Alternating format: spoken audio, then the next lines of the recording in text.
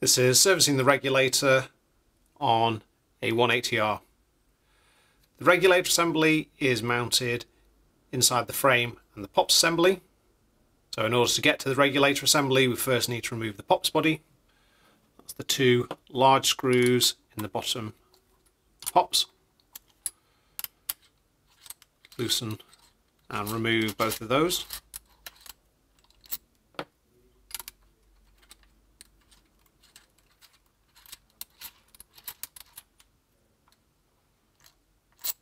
Once both of those have been removed, lift the pops body off. Once the pops body has come off, you'll see the stem of the piston and the regulator spring inside there. Turn that upside down, the spring will come out.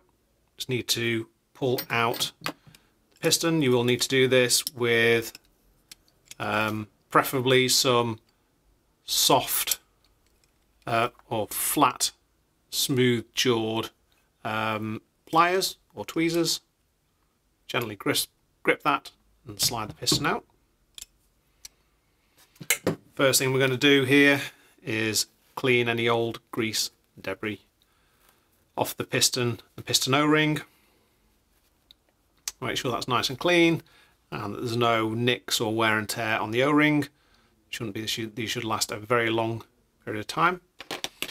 You want to take some of your Eclipse grease, and we're just going to put some of that grease around the O-ring. Doesn't need an excessive amount, literally just a very thin coating all over the O-ring. Place that to one side. Then take end of a microfiber, just clean out the inside pocket inside the frame where the piston goes. Get the old grease and dirt out of there. Then slide the piston back in, push that down to the bottom, and then we can put the spring in there, ready for reassembly. Place that to one side now. Now we can go ahead and take apart the other parts of the regulator inside the pops body. Do this with using the 1/8 hex key through the hole in the brass body there. Loosen that and remove that. Place that to one side. This leaves us with the adjuster assembly inside. You'll need the 1/8 again. We're just going to turn this clockwise now. This will bring the adjuster assembly up through the body. That's the regulator fully disassembled now. Again, we can go in the microfiber, clean inside where the adjuster goes, threads are clean, and the pocket where the adjuster seals, and place that to one side. We can clean the adjuster, clean the reg body itself, the inside of the reg body.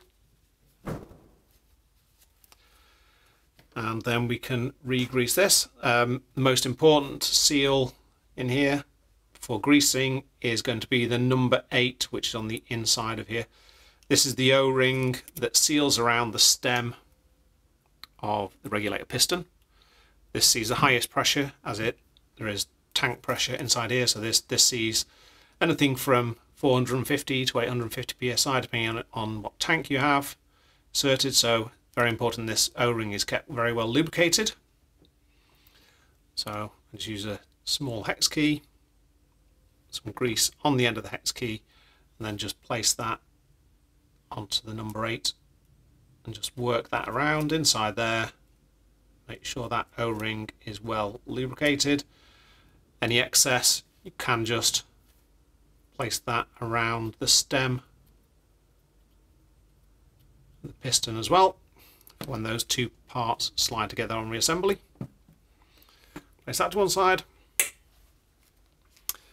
Now in normal maintenance you wouldn't need to do anything with the adjuster assembly at all, but for advanced maintenance, or if there's any need to, this black seal here is the main regulator seal. If this was damaged in any way through debris or dirt getting into the pops, maybe through dirty tank threads or dirty air, then this seal may become damaged. If it just has a ring around it where the end of the piston seals against it, then that's absolutely fine, but there shouldn't be any large chunks or crumbling or nicks in this surface.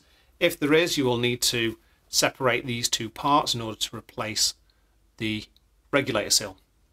In order to do that, you will need your 1/8 hex key in the bottom, and then separate the brass cap from the stainless steel body. Again, some flat pliers to be able to do that. Just loosen those two parts and remove the cap. The reg seal itself is pushed down into the adjuster body here, so it will take a bit of work just to go around the edge of this, maybe use a pick or a scribe on the edge of a blade to pull it out. I'm just using my fingernails here just to tease out the reg seal. See, there is the regulator seal. Now you can, if you want to, flip that over and put it back in the opposite way around, or just replace it with a fresh one from your spares baggie. Then underneath there we have the purge spring and the purge poppet. Again, the spare ones of those in your baggie. If you need them or lose them, that just sits underneath there. So just slide your new seal in, or if you just flipped it over, put it back in the opposite way around. Push that back into place. Make sure it's clean. And then put the brass cap back on. And again, just nip that into place. It doesn't have to be excessively tight, but you don't want it to be coming unscrewed during use. So just go until it stops, and a small amount of torque just to nip it into place. And that's your adjuster assembly rebuilt. What you don't want to do here is get any grease really on the face of the regulator seal, because that will affect the performance of the regulator. But we are going to need a small amount just on the O-ring on the outside. Again, just very small amount. This piece doesn't move up and down during the function of the regulator. It only moves up and down as you adjust it, so it doesn't need a lot of grease on there. And the easiest way to reassemble is take your hex key, slide it through the hole in the bottom of the pops, put your finger on top, push it down into the pocket, and then counterclockwise turn the adjuster, and this will screw back through. As a rough reset for these, screw it until it stops, and then go back in 2.5 to 3 turns. 1, 2, half. Adjuster back in place. Now we can put the reg body back in place. Screw that in, and then hex key through there. Just want to tighten this down until the brass body is touching the metal of the pops body. Again, doesn't have to be an excessive amount of torque on there. Just screw it down until it stops. Once that's all rebuilt, double check that your spring hasn't fallen out inside there, and then we can slide pops body back on to the bottom of the frame. Put your 2 pop screws back in, fasten those back in.